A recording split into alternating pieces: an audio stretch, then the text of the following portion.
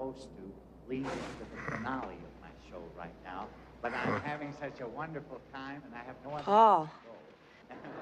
So if you'd like me to stay and play some more for you, I'd love to. I know you've been out.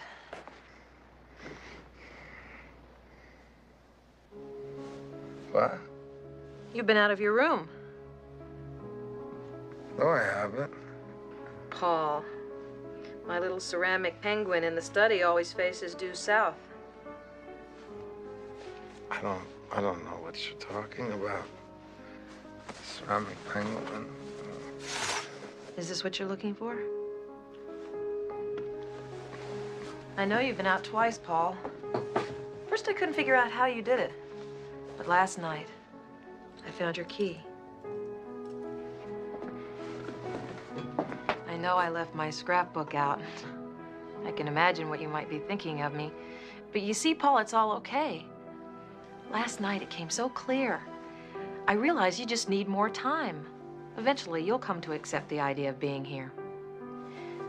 Paul, do you know about the early days of the Kimberley diamond mines? Do you know what they did to the native workers who stole diamonds? Don't worry, they didn't kill them.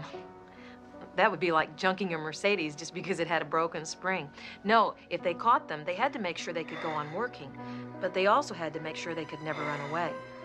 The operation was called hobbling.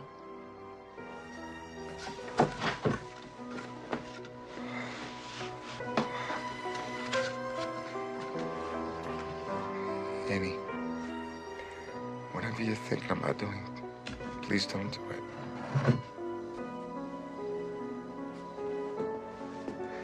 Annie, for God's... Shh, darling. Trust me. For God's sake.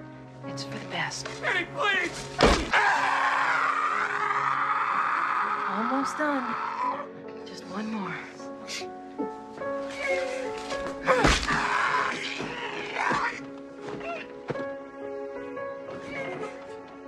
God, I love you.